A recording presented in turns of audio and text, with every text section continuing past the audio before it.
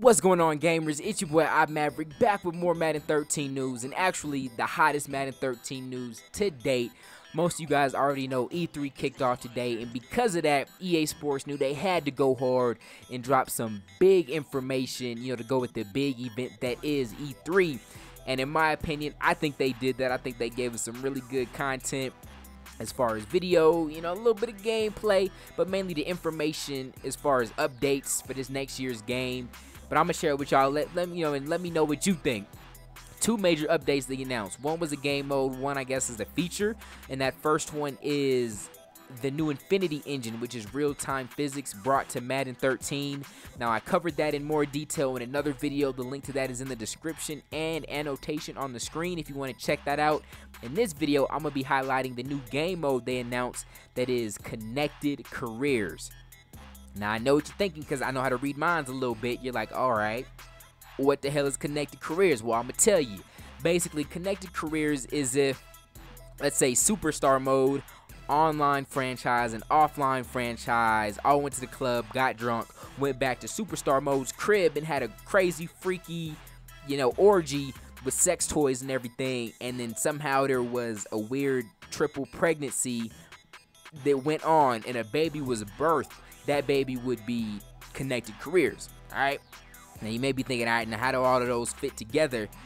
I'm gonna do my best to explain it in as short a time as possible and not try to ramble too much. I got a lot of notes, and I'm gonna try to give you guys the features first as quickly as possible, and then I'll kind of go over some of the scenarios that are possible with all this coming together. Alright, so in short, to sum it all up in a sentence, now this is EA's quote, not mine, but they tried to create the first true sports RPG.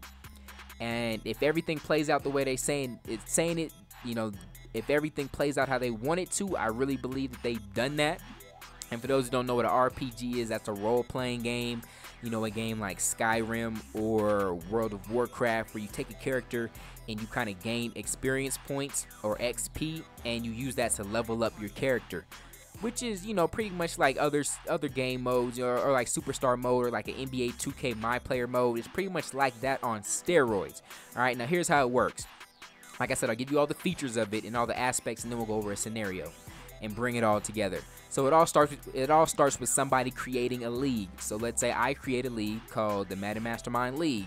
Now, people can join that league and play as any player or any coach in the NFL. But it doesn't stop there. They can play as any coach or player, but those players, they can also play as a fictional character that they create, an actual player that's in the league now, any player, or a legend. It has to be a rookie legend though, so they can play as maybe a rookie Barry Sanders, a rookie Walter Payton. They can also play as just maybe a Peyton Manning or a Ray Lewis, who are towards the end of their careers, or they can create their own character. Mr. King Dingaling, the new running back, whatever. They can create their own character as well. Now, once that character is picked, now obviously this would be if you have a fictional character, then you want to choose a backstory and a player type. Now that backstory and the player type is going to determine your starting ratings and your look. Now then from there is your job to level up that character through weekly, seasonal, and career milestones. So, weekly goals might be gain 100 yards rushing if you're a running back, something like that. Maybe you're a D lineman, get 1.5 sacks or something like that. And as you meet those goals, you're gonna gain experience points. Seasonal goals, maybe it's to make the Pro Bowl. Career milestone might be, all-time rushing leader, something like that. And as you gain those goals, you'll gain experience points. Now, you can also gain experience points by hitting practice mode, and they'll give you different scenarios based on your position, different drill type things, and as you complete those, you also gain experience points that you use to level up your character. And with this whole mode, the reason they combined all three is they're really trying to cash in on replayability, which in my opinion is something that's really been lacked. I'm more of an online guy, so I go real hard. I've tried the online franchises for once this year, but look, we're looking at, what is June? And I almost can't stand to play the game. Going into Madden 13, I think I may still be having fun this time of the year. And this is what they're doing to improve replayability. They're trying to create that feel by adding emotion and storylines that's going to get you more emotionally connected to your player. So basically, they're trying to replicate the NFL emotion by they included 2 media systems that I think is awesome. The first one is articles. So after a game, you'll have like a little home screen for the connected careers, and you'll see articles on injuries, trades, drafts, things like that. Now remember, this is all with your friends. It can be offline if you want to, but let's say I'm in a league with 10 of my friends, and my other friend, who is, the hot rookie middle linebacker out of Syracuse, and then he gets injured and he, ends up breaking his soul and he's out for the rest of his life. I'm gonna see an article on it and I can read it, be like, damn, that sucks. Okay, but then it goes deeper than that. They also have a virtual Twitter feed created into the game with 13 real-world sports broadcasters and journalists. So for example, Skip Bayless is gonna be on there. That's right, hating on Twitter.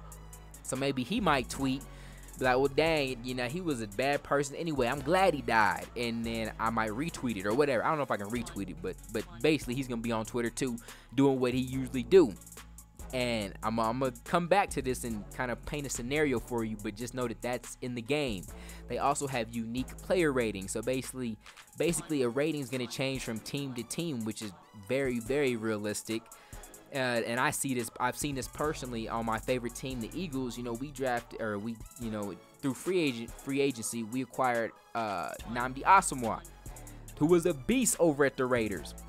Now, he will be a beast this next year, but this last season, he wasn't so much of a beast because we're a different team, different scheme, and, it took him a while to get adjusted. So his overall rating didn't just naturally transfer over, and he was a beast at the Eagles. So different ratings will be applied for different teams. For example, maybe a 4-3 defense versus a 3-4 defense. Your linebacker or defensive lineman, his rating may adjust accordingly. Same with maybe a running versus passing team. If you're a receiving you're a receiving halfback, your rating may not be that high on a ground and pound running team, if that makes sense. Also, doing the scouting is different. So with there being unique player ratings, you're not just scouting for ratings. You also want a player with a player type that will fit your type of team, so that you can get the best rating possible. You don't want to bring, like I said, maybe a hard-nosed, running back to a pass-heavy team where he might have to do some receiving. He's not going to have as high of a rating.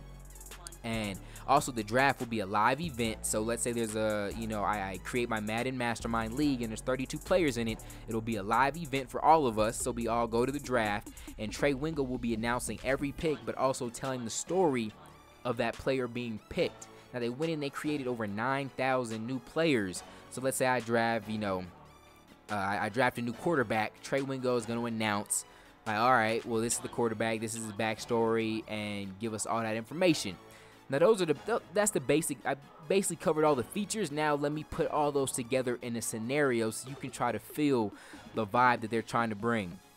All right, so let's go. Let's start at the draft. All right, we'll start at the end of the season. Maybe I had the worst ranked team. All right, I had the Colts. All right, and I was the head coach. Okay, let's say I created my own head coach, and I was coaching over at the Colts, and we had the worst rating, so we had the first draft pick.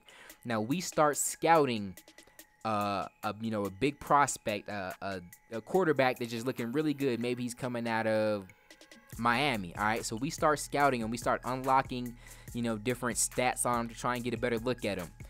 Now there might be a tweet that goes out letting all the other players, maybe Skip Bayless sends a tweet and like, uh-oh, it really looks like the Colts are looking at this new quarterback. We'll just call him Jimmy Jammer right now. Like, all right, the Colts are really looking at Jimmy Jammer, and it's looking like he might be the first overall pick. So now the whole league is alerted to what I've been doing, and now they got their eye on me, and they may be doing something to try to influence that or whatever. So okay, now we'll go into the draft. Before the draft, let's say the combine. Maybe Jimmy Jammer, he's throwing some passes, working out at the combine, and he ends up throwing his shoulder out. I don't know all the different shoulder injuries, but he has a pretty bad one, a bad injury to his shoulder. And because of that, his rating is going to drop. But maybe we've been scouting him for so long, we really like his backstory, and I've become a little bit emotionally attached to this guy. So I still go ahead and pick Jimmy Jammer up first overall. After I do that, Trey Wingo's going to hop on and tell his backstory. All right, Jimmy Jammer went to the combine, broke his shoulder, but, Colts still had faith in him, and they drafted him. Then Skip Bayless gonna hop on Twitter like, oh, they're so stupid. Jimmy Jammer, his shoulders hurt. That might, that might plague his whole career. And he doesn't even fit their type of scheme anyway. So they're just stupid for that. And that's everything coming together and coming into one crazy mode that I think we're all gonna like. And then it even goes deeper when you talk about the Infinity Engine and the real-time physics. Maybe because of how those physics play out, Jimmy Jammer takes a certain kind of hit, and how the physics work, he ends up hurting his shoulder again. And then Skip Bayless is back on Twitter saying, I told you so.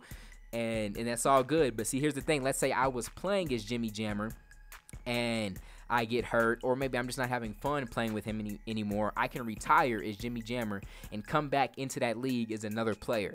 So I don't have to end the whole league. Everyone still keeps going. I'm thinking indefinitely. But then I can just come back as whatever player I want. Maybe I'm like, all right, cool, I'm done with the quarterback. I'll be a kicker because that just sounds fun for some reason. That I can come back as a kicker. So that is, the connected careers in a whole. It's, it's superstar mode. It's online franchise. It's offline franchise, all combined into one. Definitely let me know what you guys think in the comment section. Are you excited for it? Does it seem like it's not really going to work out? And in my opinion, I have faith in it.